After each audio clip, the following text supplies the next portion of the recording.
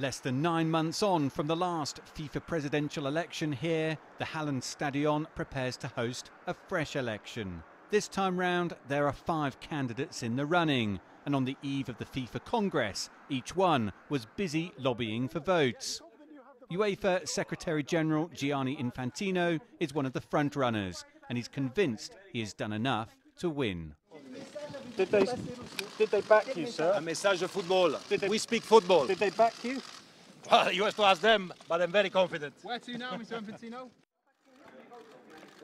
A huge media scrum greeted the other front-runner, Sheikh Salman bin Ibrahim Al Khalifa of Bahrain.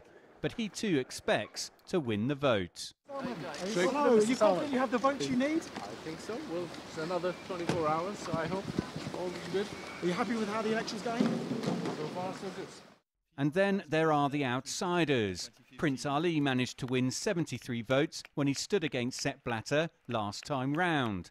He's not expected to secure the same support this time round, but he maintains he's the right man to take FIFA forward.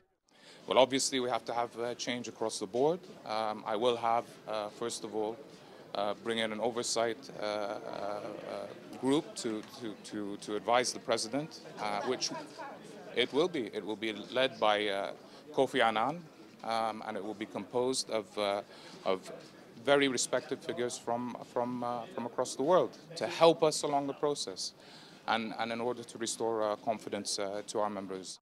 Frenchman Jérôme Champagne is considered an outsider, as is South African Tokyo Sekwali, although he delivered a strong message.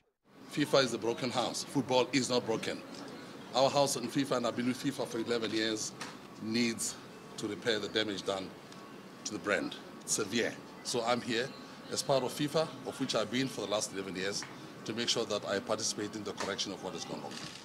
FIFA will hope that this election can draw a line under the recent controversies and allow the organisation to move on. But that could be easier said than done. There are, after all, still 2 ongoing investigations into world football, and that means the potential for further revelations remains.